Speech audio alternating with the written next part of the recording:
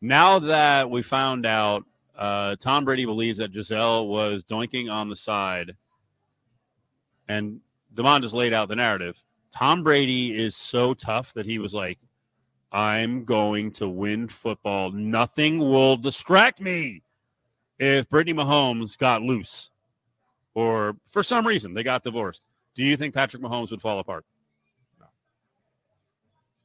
No, especially now. I think it would be, well, first of all, he'd be fine. He'd be motivated and want to go, but I think he also would just latch on with one of Taylor's friends.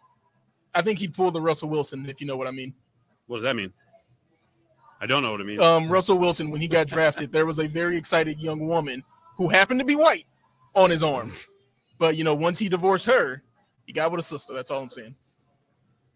Oh, you think so? You think Mahomes? If it ends. If it ends? Mahomes has heard enough about it. He's Spice. like, all right, I'm gonna do things right this time. Yeah.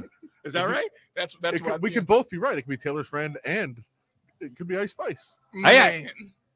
I actually think this is a great discussion. Like I was kidding about the sports talk TV shows. I think you could rate quarterbacks based on the fact or based on their ability to shut everything else in the world out. Like when things are going wrong at home, they don't fall apart. And we have seen athletes who have had tough times on the home front, like have to kind of do a reset. I mean, I think one of the greatest examples ever was our own hometown guy, Andre Agassi. Sure. Right? Agassi's career fell apart, and a lot of people thought at the time, at the Brooke Shields thing, it went to hell. And he had to reset. It is a big part. It is a big part of many. We'll just stick to male athletes right now. It's a big part of females as well. But your home life can freaking derail you. And there are certain athletes out there, I think they can deal with it, pour themselves into their work, just like Brady did, because we're just going to make this a fact now. Gisele was cheating on him.